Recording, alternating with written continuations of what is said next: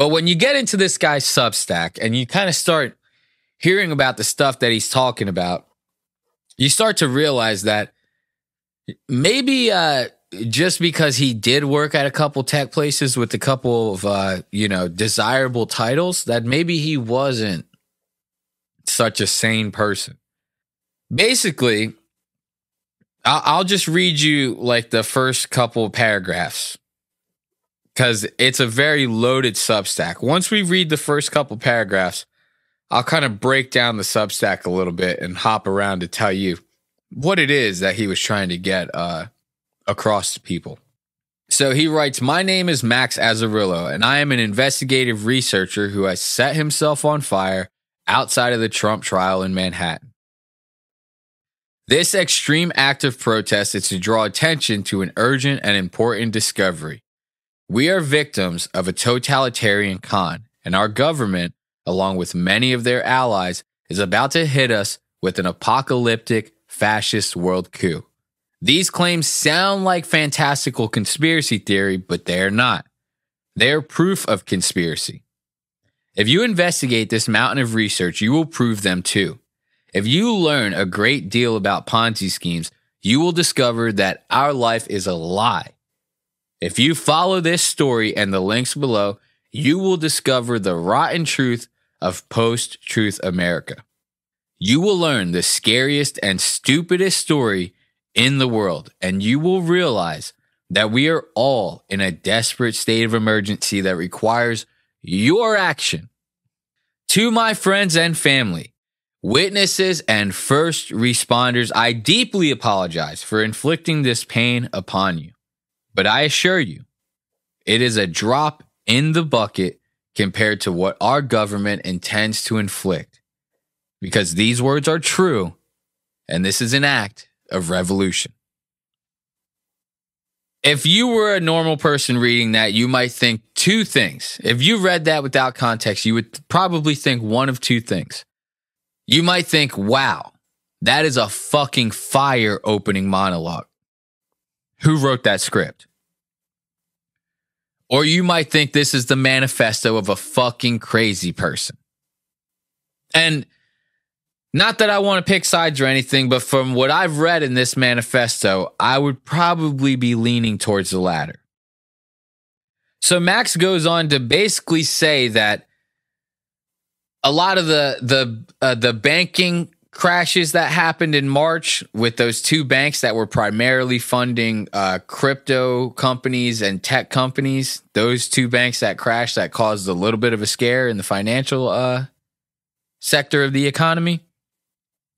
He's basically saying those types of events are all tied to cryptocurrency at large, and that the elites of the world, not just America, of the world, created crypto as a worldwide Ponzi scheme and are using it to basically funnel money to do the things that they see fit to inevitably take over the world in a fascist world coup.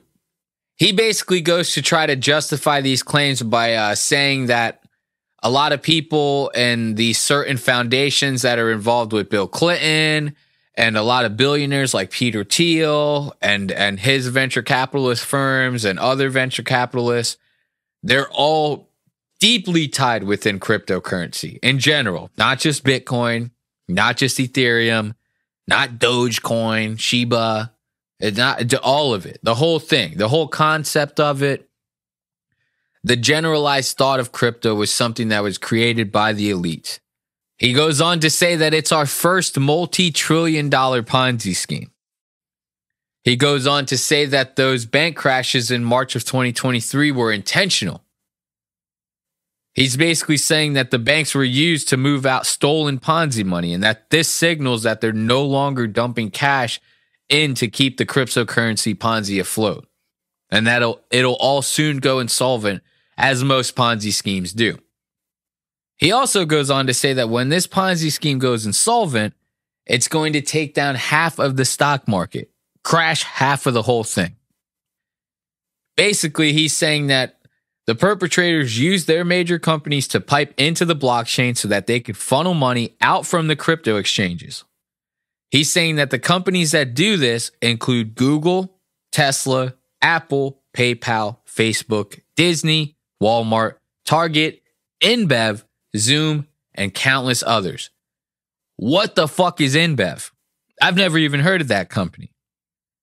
But this is something, this is something that's a little bit of a scary thing when it comes to conspiracy theories, is because normally people they tend to be like contrarians at heart. Whether you think so or not, a lot of times people, they want to be like individualistic. So they tend to like not want to go along with like the popular thing or the big companies or stuff like that. Another thing you could say is that most people would tend to like to see the big guy fail, like these big companies that I'm talking about now. So when it comes to these types of conspiracy theories, it's easy to get people's attention or to kind of draw them into the conspiracy by saying, hey, you know Apple, that big company that you don't like so much? They're involved. You know Google, the tech giant, that they're laying off people and they're making this AI that's fucking it's making black Nazis and Indian forefathers and stuff like that. It's woke to death. They're involved. Zoom, Tesla, they're involved. PayPal, they're involved. It's once you start saying these kinds of things, because at this juncture, you kind of can't prove that, right? Especially if the blockchain works the way people think it does, where they say, oh man, you buy something with crypto, it's untraceable. It's untraceable, right? So if it actually works that way, it'd be very hard to prove this kind of thing, at least right now. So could it be that these companies are actually involved? Yeah, I mean, I don't know. But could it also be that this guy is using these names to have like a kind of almost clickbaity, attention grabbing type sentence in there to kind of get people to go along with this? Hey, I also happen to hate Apple. Hey, I also think Disney sucks. And this guy's saying that they're involved in some multi-trillion-dollar Ponzi scheme. Fuck them. Like, so that's all I want to say about that when it comes to some of these points. You have to really slice this with the fucking thin knife. You know what I mean? However the fucking saying goes. Yeah, you got to split hairs when it comes to this kind of stuff.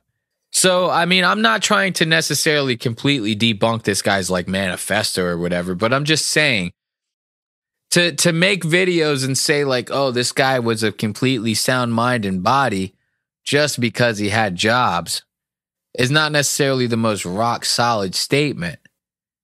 Because guess what? Ted Bundy held a job for a long time. You know? John Wayne Gacy owned a company. So what are we saying here?